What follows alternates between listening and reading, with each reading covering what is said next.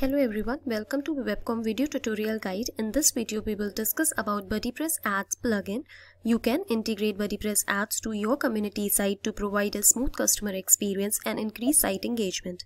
Plugin allows you to display ads at the different BuddyPress locations like activity page, group page and member page. The position of the display ads can also be chosen according to the requirements.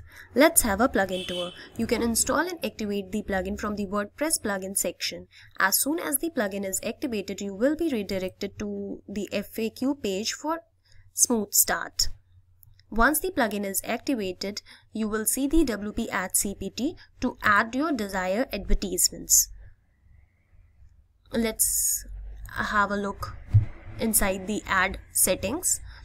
You have an option to choose the ad type, plain text and quote, rich text as WordPress text editor, or an image ad like banner ad.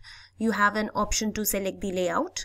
Like here I have created one ad, a banner ad, added a image. You have the option to select the layout of the ad. You have an option to select the display condition where you want to display the ad on the BuddyPress pages. If on all pages like site-wide activity, group page or member page, you can leave it blank. If you want any particular page, you can select that page here. As I have selected activity page, you have an option to select the positioning. You have an option to enable if you want to repeat that positioning. You have an option to display the ads either to logged in or logged out user or to both. You have an option to display the ads on devices.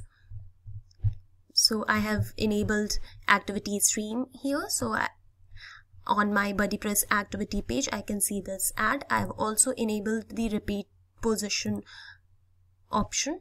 So this ad is repeated after every activity. If I disable this option, then according to the position, I can only see ad at the top.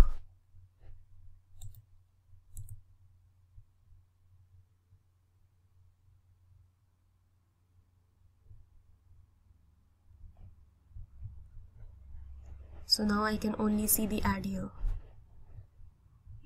I hope you like the plugin. Please try once. Thank you.